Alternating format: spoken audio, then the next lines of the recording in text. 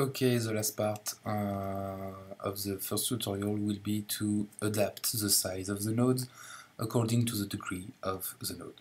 So this is not very difficult.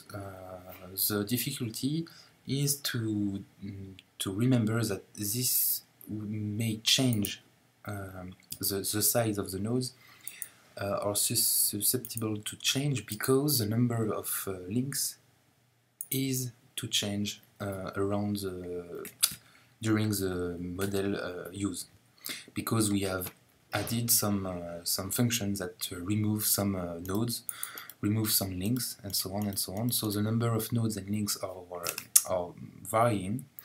So the degree of the remaining nodes will also evolve. So we have to adapt the size every time the model is changed. Like for tick, to warn the observer that the model state has changed, we will have to call our function that will resize the nodes every time the network has changed. So we start by creating the function that will adapt the size according to the degree. So we will call this function update size, maybe update size. Okay.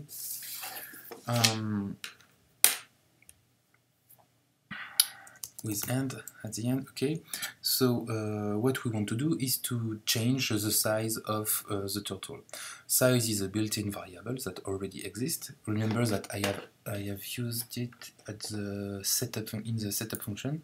Set size to. Size is it's an attribute of the turtles of NetLogo, so there is already a variable that we can set.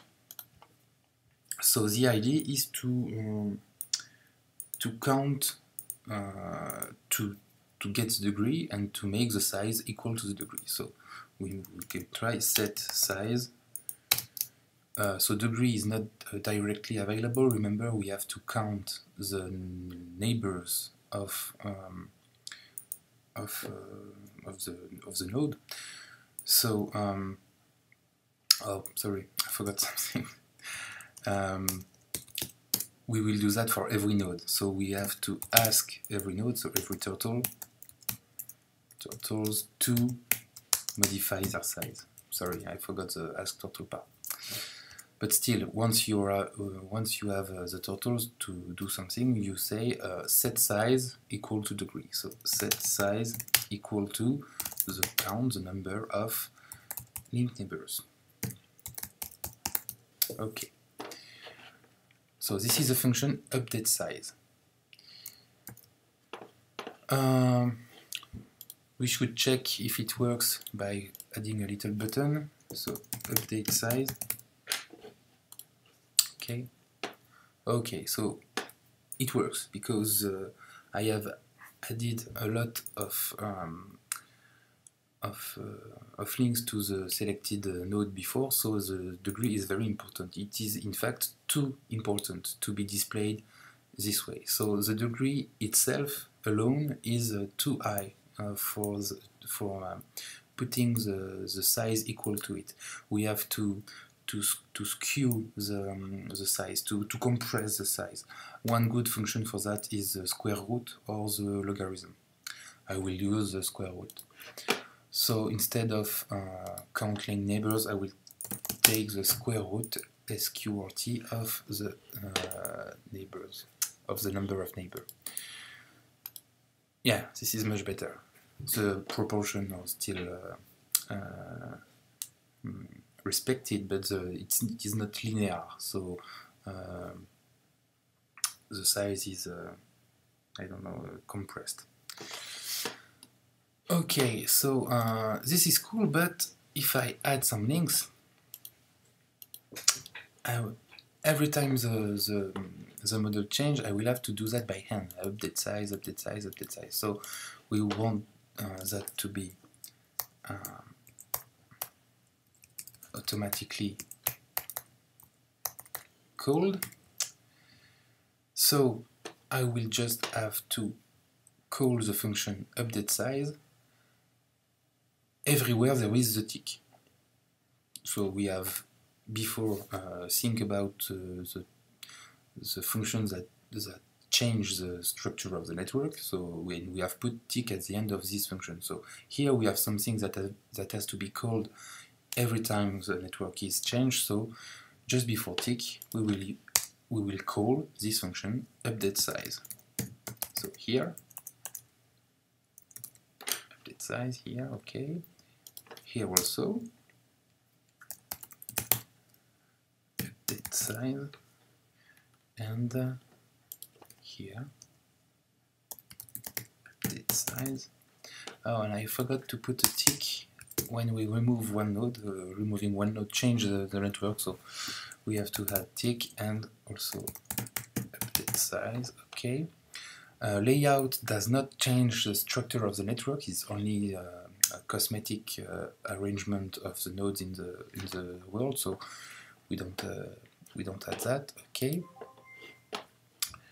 Oh, I have written badly update size. Okay. This should be okay. So now we can remove this button because the update is automatic, and you will see what happens on a more visible. Okay, so setup, create some links, layout. Okay, now I will remove some links. Okay. You see that the size is still function of the degree, because this node, for example, has a degree of 1 and is smaller than this node who have a degree of 3. And yeah, this is pretty much all we can do for a proper network manipulation under NetLogo. So this is a the very beginning of doing some things in networks, just creating a network and display some information on it, controlling its structure, its elements, so nodes, links, and so on, making a nice visualization, like with the size proportional to degree. And this is pretty much what we could do. Or maybe we can decide if the size has to be proportional to degree. Maybe you want, maybe you want not. So okay, first I will start with a size of 1 because 2 is not very useful. Okay. So yeah, we could decide if the size is proportional or not to the degree of the node. So we will add a switch. A switch is like a Boolean switch trigger. The global variable will be size is degree, with a question mark to remember that it's a Boolean value. And I can decide if size is degree is on or off by clicking on it. Okay, so I will add just a little test on this Boolean. So if size is degree with a question mark, I could add equal true, but since it's a Boolean value, you don't have to write equal true. When it's true, it is executed, and when it's false, it is not executed. So, but you have to add a square bracket around the code. So, if size is degree, we adjust the size by the degree of the node. Okay, so for now it's off.